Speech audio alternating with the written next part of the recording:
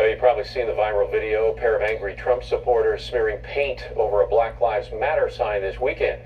KPIX5's John Ramos reports now the city of Martinez feels its reputation is on the line. Martinez is a small town known locally for being the birthplace of both Joe DiMaggio and the Martini, but now the world knows it for something else. This is not happening in my town. By now, millions of people worldwide have seen the video. A pair of angry Trump supporters painting over the Black Lives Matter sign on Court Street, created just hours earlier. There is no oppression. There is no racism. It's a leftist lie.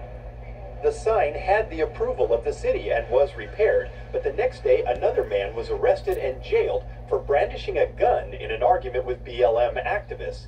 Today, the mayor worried that this was going to be the only thing the outside world would know about Martinez. It takes almost a lifetime to build a reputation. It takes a millisecond to ruin it. And that's kind of my concern here. Michael Dunn just moved the headquarters of the Boys and Girls Club of Contra Costa here because he loves the town.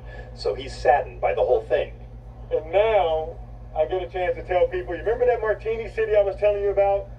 Well, yeah, that's the same one that was just on CNN. But as we were speaking, a motorcycle pulled up and revved its engine to interrupt the interview. And another man driving by had some choice things to say about Black Lives Matter. That lasted 5 seconds, and we're still talking.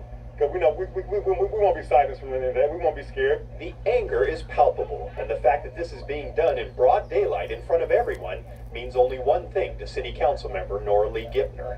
There's a lot of bold people. Come on. With what's going on in our world nowadays, with what's going on in our government, is making people, the way our president treats people, it makes people bold to do stupid things.